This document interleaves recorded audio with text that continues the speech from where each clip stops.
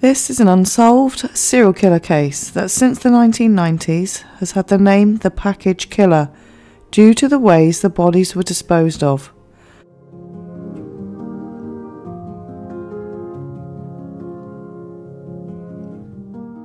So the first confirmed murder was on the 26th of March 1919. 18-year-old Robin J. Meehan's body was found along a highway. She had been stuffed between two mattresses in Silex, Missouri. The mattress corners were tied with Conex cable, which is something used by electricians. Also, dog hairs and candle wax were found on her body. She had been strangled with her hands tied together and a stab wound to the head. Robin had been missing for 4 days. Robin grew up in Tower Grove East and then Bevo. Sandra, her mother, a healthcare worker, said that her daughter lit up the room when she walked in, and everyone who met her liked her. In high school, she was in the Reserve Officers Training Corps program, and later she went to beauty school. Unfortunately, teenage Robin and her older brother Tom got caught up in the cocaine epidemic in the 80s, which from there she became an escort to support her drug habit. She had a child at 16 and then another at 17, which was to be adopted. Clearly at this stage of Robin's life had taken a serious downturn. After her second child was born in the March of 1990, Robin was reported missing on the 22nd of March. And it was 4 days later her body was found. Although as an escort, Robin would normally operate from a house that ran the escort service in Shore neighbourhood, because it was safer than walking the streets.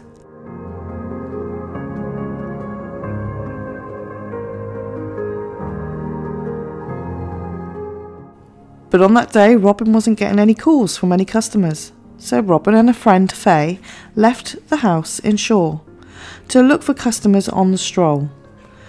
They had parked on Texas, which is a block from Jefferson, next to Fortune Teller Bar. When Robin got a customer, Faye sat in the car, and as a security measure, the usual thing to do was make the customer circle the block so that the other could get a good look at the driver in the car, just as a backup safety measure. Unfortunately, the car didn't drive back round the block, and unbeknownst to Faye, that was the last time anyone saw Robin alive.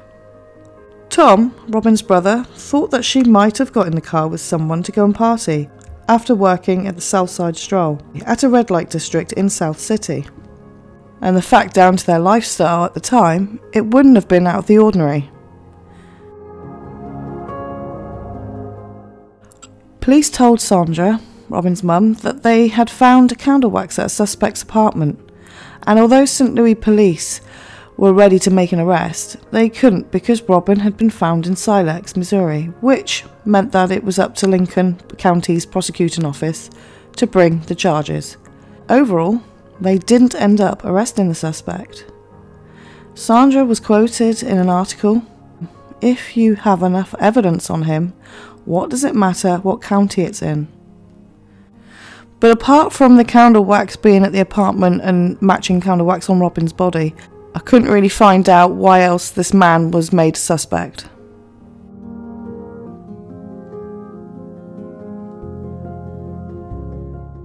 Six or so months later, on October morning 1990, a man who was jogging along Baston Drive, which is in Maryland Heights, noticed a strong odour.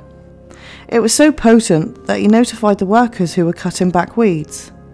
The three of them went and managed to follow the smell and came across a 35-gallon plastic bin, which had no lid, but was covered in rubbish bags that had been secured with wire.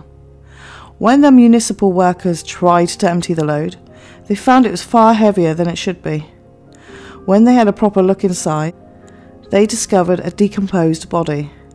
The victim was a woman somewhere between 18 to 40, wearing a turquoise sweater with her hands bound with a man's shirt wrapped around her head. It was determined that the woman had died of asphyxiation. Where the bin had been originally placed by the concrete wall were the words written in graffiti, "Sorry, Kim." The police connected this crime to the case of Robin Meehan, and it took 21 weeks to identify the Maryland Heights Jane Doe. She was 27-year-old Brenda Jean Pruitt. She was reported missing 9 months earlier by her family. Though she hadn't worked the streets, her fingerprints had been matched from a previous fingerprint file for minor offences. On February 17, 1991, a security guard who worked at the General Motors plant in Wentzville was on his way to work and was driving on the I-70 going through O'Fallon, Missouri. He noticed a box on the side of the highway, and it caught the security guard's eye as it looked very out of place, and the box looked handmade. So he stopped and picked it up and placed it in the back of his truck. It was as he was driving along, he noticed a bad smell, and when he finally got to work, the box was leaking fluid. The police were called and found a decomposed body of Sandy Little. She was still wearing the uniform of the fast food restaurant where she worked. She had been abducted after work, but it isn't clear as to whether she was walking home or walking along the stroll when she was abducted. Sandy had been missing from September 1990 until February 1991. She had a boyfriend, Chris Day, and 2 children, although she worked at a fast food place. Sandy would also pick up customers from the stroll to support her drug habit that she had from a teenager and fund daily expenses. The childhood she had grown up was one that would be chaotic, abusive, with lack of parenting, especially from her mother, and in and out of foster care due to her mother's incapabilities as a parent. However, it seems 21-year-old Sandy was incredibly protective of her siblings, probably because they only had each other to rely on.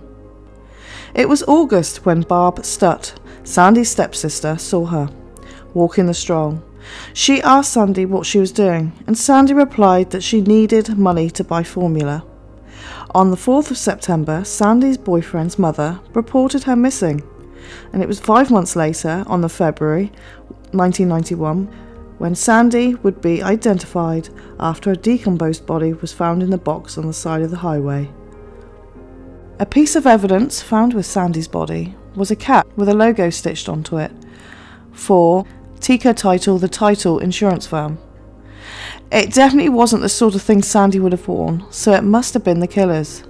The hat was tested for DNA, but to no avail.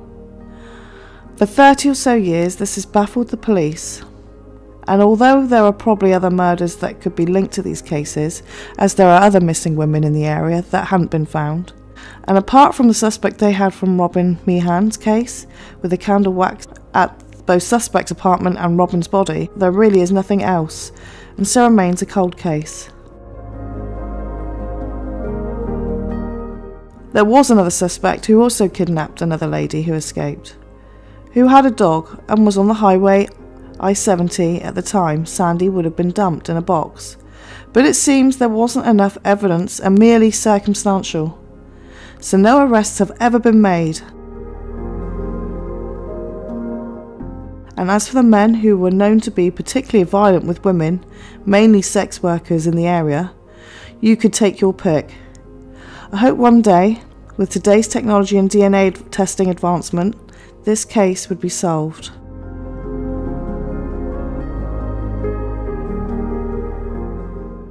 Please like and subscribe for more content.